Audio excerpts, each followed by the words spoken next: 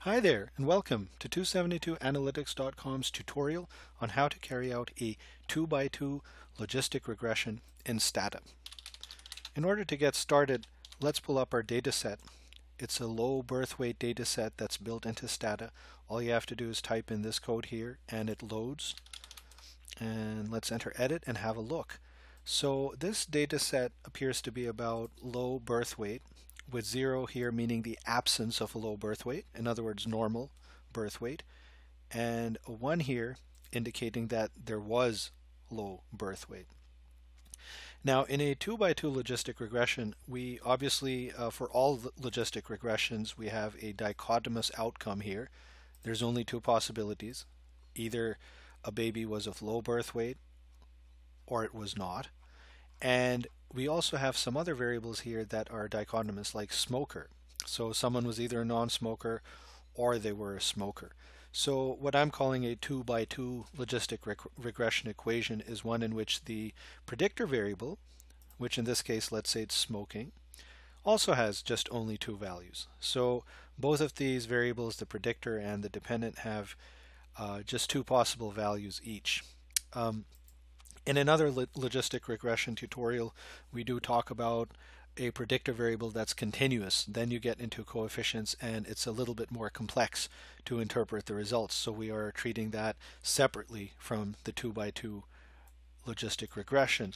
Now let's do this. Let's type in logistic, low, and smoke. So low is our dependent variable, so we typed it first. And smoke is the independent variable. We typed it here second. And you'll see in a moment why I typed logistic. When you type logistic here, you get an odds ratio interpretation, which is extremely handy, and you'll see that in a minute here. First, let's look at this figure here and note that it is statistically significant. What does this tell us? Well, it says that a woman who was a smoker was just a little bit over twice as likely to have a child in the low birth weight category as a woman who was not a smoker. So that kind of fits our intuition. It shows that smoking is most likely a causal factor of some kind in low birth weight among infants. And because we typed in the odds ratio version of this command, we were able to interpret that, quite simply. Let me show you the alternative to that. It's the logit command. And here you have to actually take this coefficient and put it into a formula to figure out exactly what that means. Notice it's the same statistical model here. You have the same statistical significance, and the chi-square here doesn't change, but using logistic instead of logit for a 2x2 logistic regression gives you something much more useful. I mean, certainly you want to be able to look at it and say, oh yes, someone who smoked was twice as likely to give birth to a child of low birth weight. That's a very intuitive way of doing it.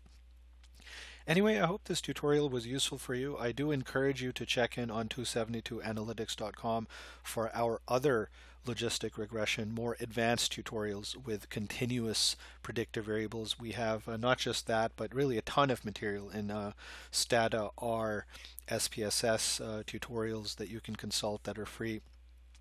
And finally, I'd like to emphasize that we do offer consulting services, methodology, data analysis, Chapter 3, Chapter 4, essentially any academic project whatsoever that has a data analysis component. We can help you analyze, interpret, or run the models in any fashion that you would like. So please keep us in mind for that kind of service. Thank you so much.